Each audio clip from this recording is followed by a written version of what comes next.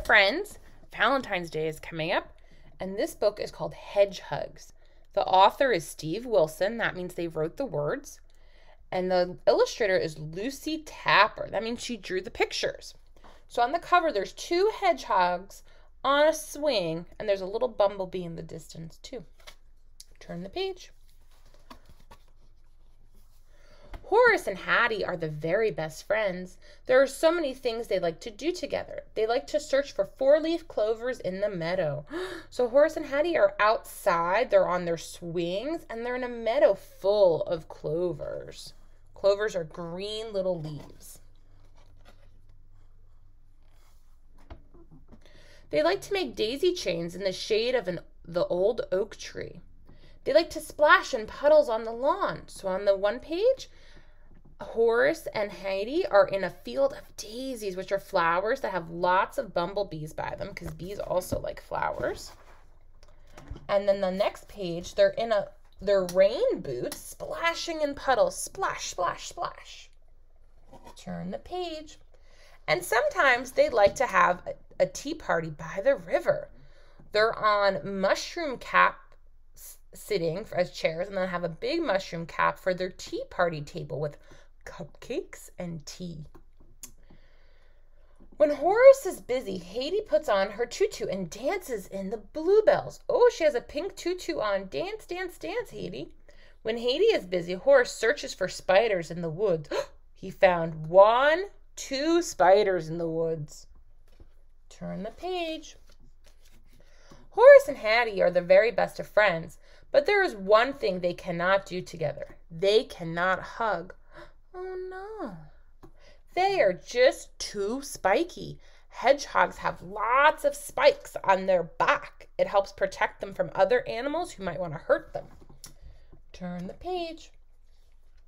They have tried lots of ways to hug. In the winter, they rolled in the snow until it covered all of their quills.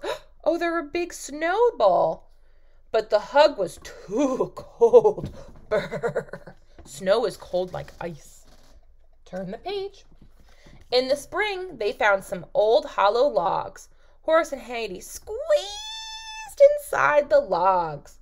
But the hug was too bumpy. Horace and Heidi are trying to hug while they're inside their logs. And it goes bump, bump, bump. Turn the page. In the summer, they stuck strawberries on their spikes. But the hug was too sticky. So they have strawberries all over their backs, and then there's a big puddle of strawberry juice by their feet. That would be sticky. Turn the page. In the autumn, they covered their quills in crunchy, crispy leaves. They're rolling in a big pile of leaves. But the hug was too scratchy. Poor Horace and Heidi.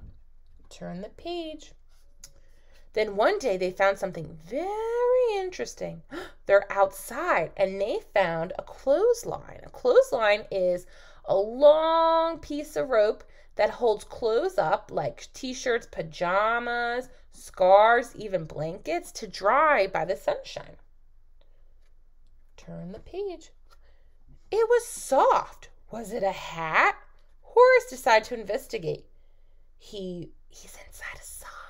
He wriggled and jiggled and nibbled. Then out he popped. Pop! So now Horace put a little bite in the sock. So now his face can pop through the sock, but his spikes are all covered. Turn the page. Heidi thought Horace looked very funny. Then she had an idea. Oh, Heidi now found a sock. Horace is in his sock, and Heidi found a sock. Turn the page.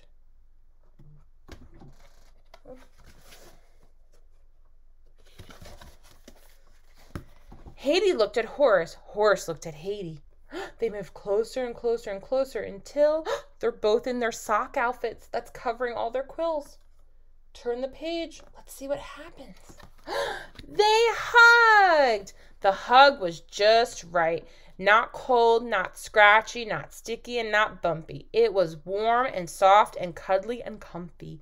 A perfect hedge hug. So the next time you see someone wearing mismatched socks, or if one of your socks goes missing, you know what it means. A hedge hug has happened.